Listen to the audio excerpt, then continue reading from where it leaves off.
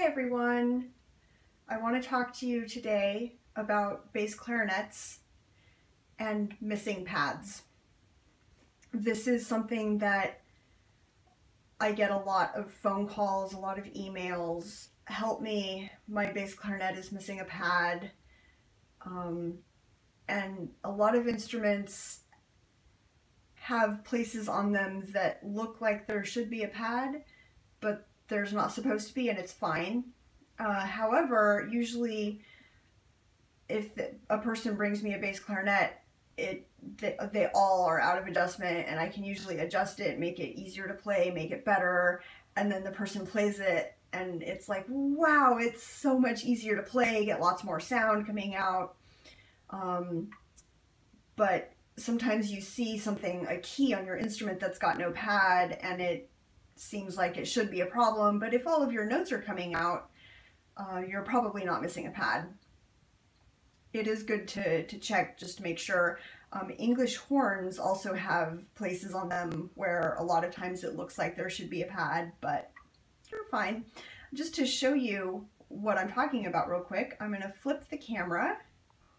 There we go. And here's my mess. And I have such a mess here because I'm in the middle of working on this bass clarinet, and I actually put the instrument across my chair here. So here's the top of it where you would put the neck, and I have some keys off of it, so it'll look a little crazy right now.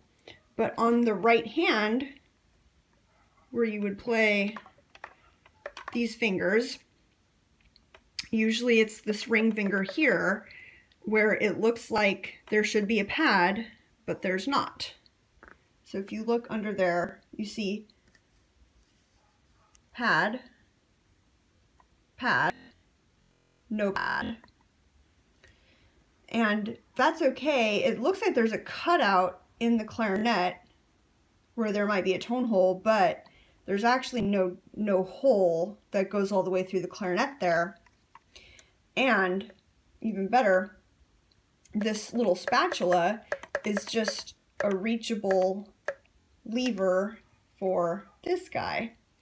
So here's where you would have your pinky keys, but I took them off for now so I could work on them. But if this key was just like this, you can't reach that with your finger. So they put a spatula here for you. And so that's where the pad is. And there's a hole in the clarinet there.